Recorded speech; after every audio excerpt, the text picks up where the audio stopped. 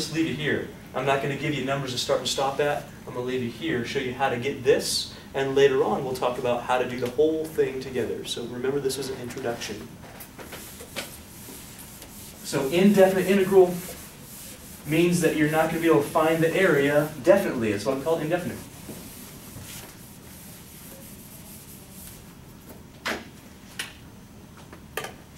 Oh yeah, I guess I should call it, this will be like a subsection.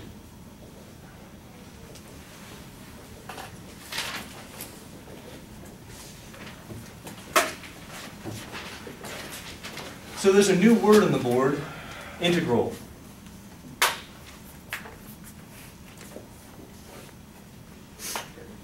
I'll bring down to what an integral actually is. It's not a hard concept.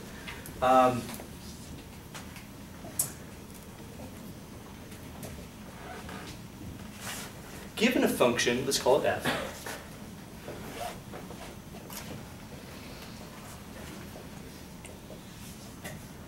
On some interval, let's call it I. I know this doesn't start out so fun right now. Okay, it sounds boring. It's not that bad. Just stick with me.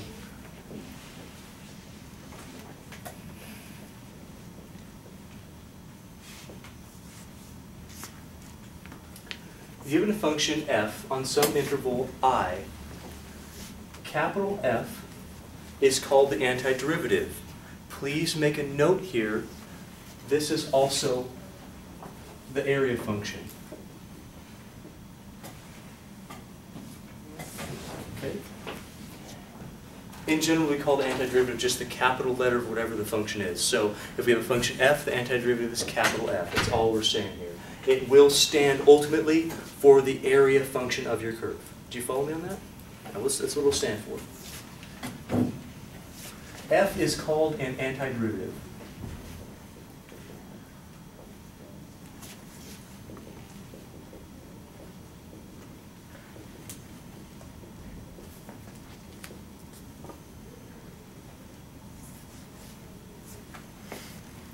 If this is true. If you can take the first derivative of your capital F, your antiderivative, and it equals your f of x. You'll notice I used the word "and" instead of the word "the." Think back to like 10 seconds ago, maybe like 30 seconds ago, when I said you had a plus c. You can actually almost see it in the purple writing that it doesn't quite erase that well. Remember how we had several, actually an infinite number of functions that you could take a derivative of, and it will give you your original function back again? That's why I say "and." That plus c gives you a whole bunch of them, a whole lot of them. And so what we're doing here is we're saying f. F should be some function that when I take a derivative of it, it gives me my function I'm looking at. That's what happens. That's what an antiderivative is known as. Now, we just talked about it like this. Right? Same stuff. A was the antiderivative. F is the antiderivative. Same stuff. Okay? Let me give you the example that we just talked about. So capital F of x is the same as saying A of x. So the same as area. Okay. You remember this example, right? In fact, it was on the board. It's on the board right there. Here's what we'd say for this. We would say that f of x has an antiderivative of capital F of x, and capital F of x should be 1/3 or x cubed over 3. You okay with this so far? Is this the antiderivative or an antiderivative? It's one of them. It's one of many. It's one of many. This is an antiderivative. This is one antiderivative. I'm going to say anti-D. Why is it antiderivative? Why? Well, look at, if you take a derivative of this, does it not equal this? Why? Because the derivative with respect to x of this thing is this thing, which is f of x. That's why it works. This is all I'm saying here, folks. An antiderivative is this property. It says I take a derivative of it, and it gives me a function. That's what it is. This is one of those. Are there more? There are many more. There are infinitely many more. I'll give you another one. Another f of x would be x cubed over 3 minus 4. Is that another one? That's another one of those antiderivatives. That's why, in general, all of them will have this form.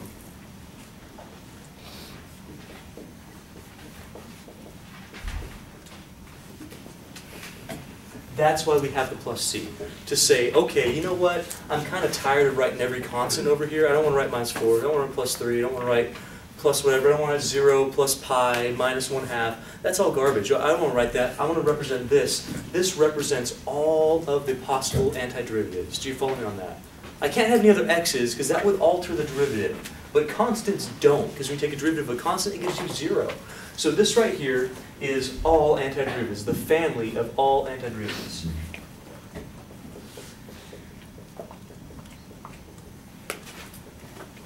And that is also the integral. I'll talk about that next time. This represents the family of all possible antiderivatives for f of x equals x squared.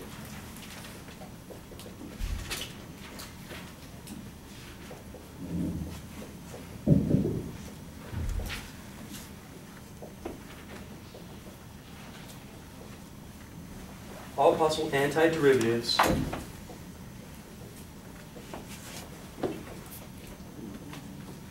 will other functions have different antiderivatives? Of course they will. Of course they will. Other functions have different derivatives, so they will have other antiderivatives. What I will do next time is I will talk to you about what an integral is, what an integration is. It's basically you find out the same thing as doing an antiderivative. So I'll show you some notation that will be where we continue. Our study of calculus has brought us to this point where we're not talking about derivatives so much anymore. In fact, we're basically doing the opposite of a derivative. From last time, we learned that if a function has an area under its curve, that's the area function, or in other words, that's the antiderivative. So basically, it's left to us to undo a function by pretending it's a derivative and saying, how can I reverse the process of taking a derivative? That process is called anti-differentiation, or finding the antiderivative. We left with this example. The antiderivative of x squared is 1/3 x cubed plus c. Why the plus c?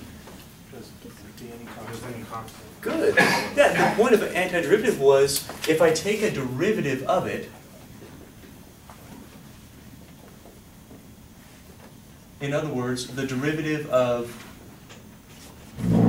1/3 x cubed plus c,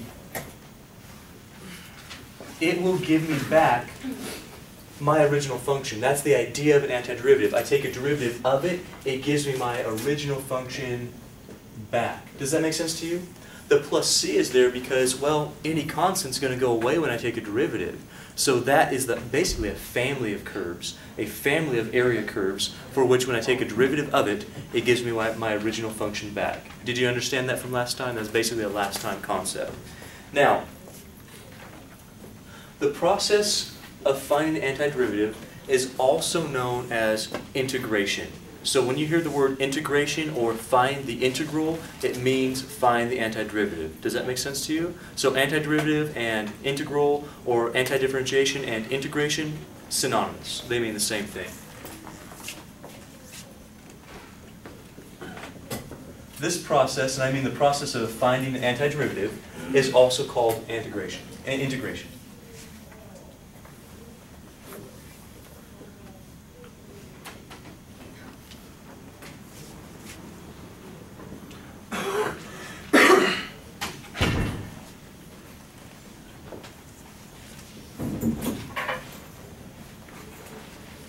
Let me show you something. Here's basically our definition in a nutshell. This is really it.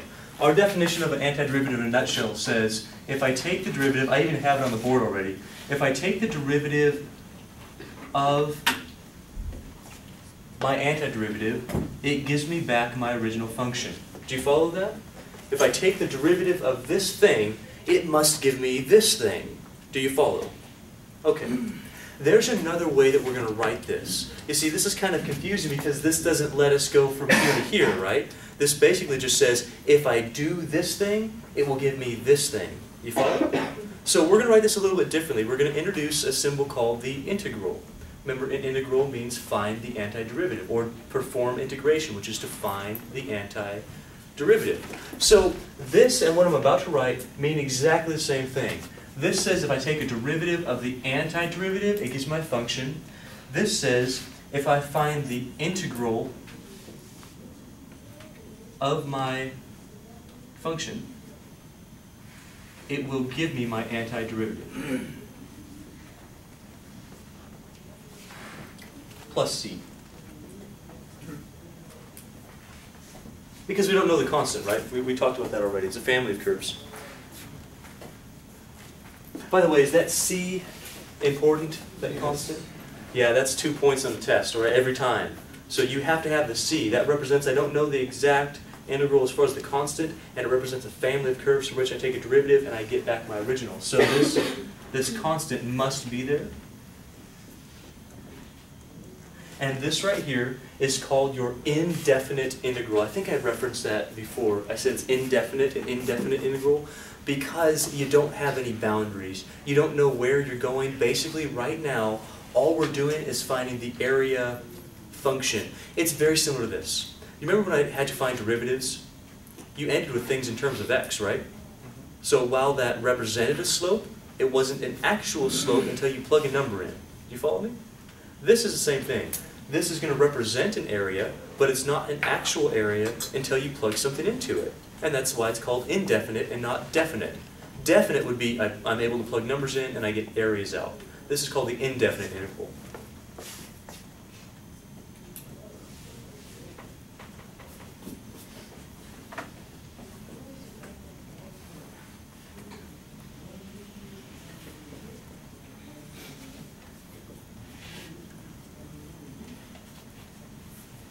The indefinite integral.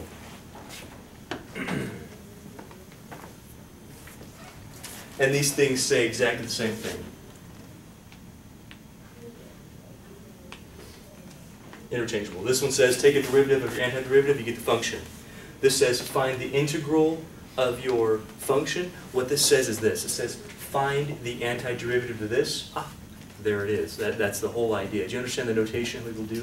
Why is the d and x there? That's a good question. I'll get to that in just a second.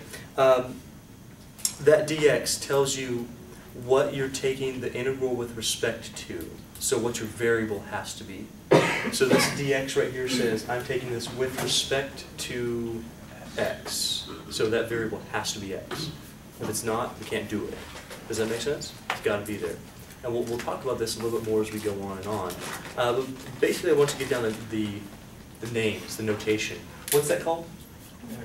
That's integral symbol, or integral, that's right. What this means is find the antiderivative, or undo this as if it were a derivative of something. So give me some function that I can take a derivative of, and it will give me back what you start with. That's the whole idea right here. You okay with this so far?